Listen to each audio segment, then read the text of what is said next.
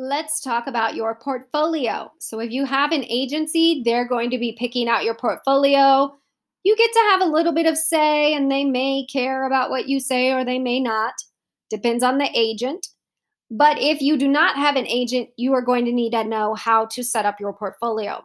So, first, let me remind you everyone is making their best guess. Agents are making guesses based on their past bookings and feedback. It is a guessing game. It is impossible to know what clients are going to respond and connect with. We have certain advantages of knowing things like psychology. We know if your face is in it, you're more likely to look at a picture longer. You're more likely to connect with it. We have, good lighting makes people stare at a photo longer. We have certain things that we know help, but it's all just kind of a best guess. So if you like a photo more than your agent likes it, it's not the end of the world. You will still get plenty of work even if you don't love your book. There are many times where I don't agree with the photos they picked. I'm like, that is not my favorite photo. And yet I get booked and I work. So, it's all personal opinions and it is a guessing game.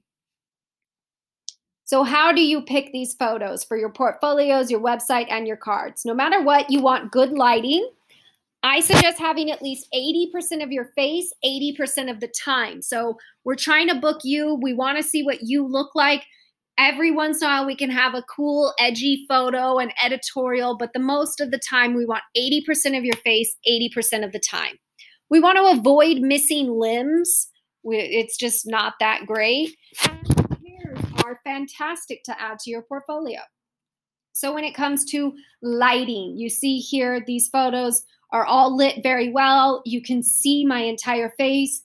Even with the black and white one, you can still clearly see my face and features. And even with the one at the very end with the umbrella or parasol, I think it's called, there's backlighting, but yet it still looks good. You can still see my face well. So we want good lighting and we want to see your face clearly. Again, it's all about your face, so put the face first.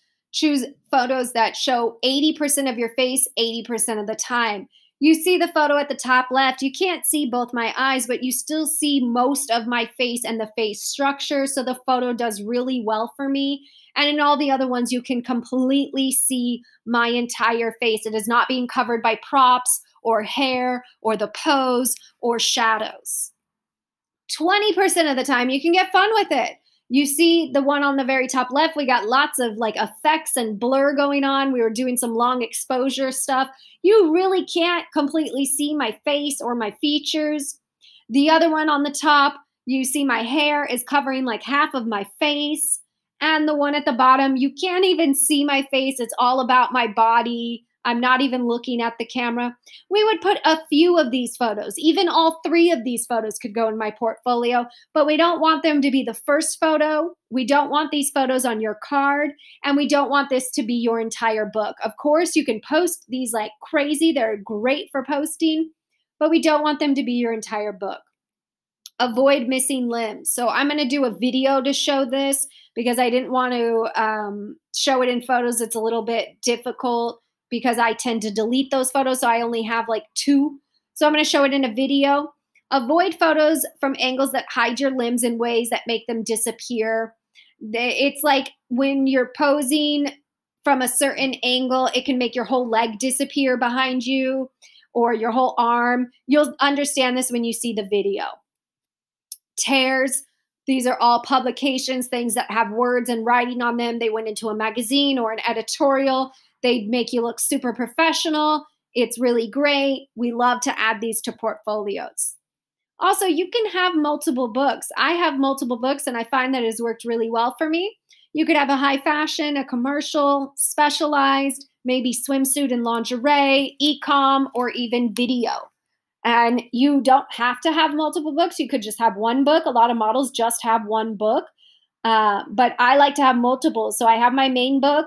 And then if I'm at a client that is specifically e-com, I will just say to them, I also have an album with a bunch of my e-com work. Would you like to see that? Almost always they say yes. And then I show it to them and they're like, oh, that was really cool to be able to see your e-com work. And so for me, it's worked well. Of course, do whatever works for you, your time, your budget, your energy, all of that. As for your cards, the front of your card should always be an up close face shot. So you can see they're not all the exact same angles, but you can see my face. I have great lighting. You can see my whole face, especially the one where my hair is pulled back. That card did very well for me. You want to just make sure they can see your face. And agents will also make this the front of your card. Like these were all picked out by my agents. The back of the card is almost always one full length shot. Some people do put 2, 3, even 4 photos on the back. If you want to put that many photos, do whatever makes you happy. But at the very least, have one full length shot head to toe. You want to avoid half face, half body, any other models. This is the part that is 100% about you. We don't need to show any other models. In your book, you could have one where there's other models in the photo, but avoid those on your card. And logos. We're not really looking for your card to be an ad. They didn't pay for all that extra publicity. And when you're going to castings, if your card says Nike, Adidas is not going to hire you, Skechers is not going to hire you. So it can really make you lose a lot of work in the end. So we don't want to do that. Most of the time, of course, whatever works for you. If your agent chooses one with a logo, they probably got a reason for it. There's always exceptions to the rules.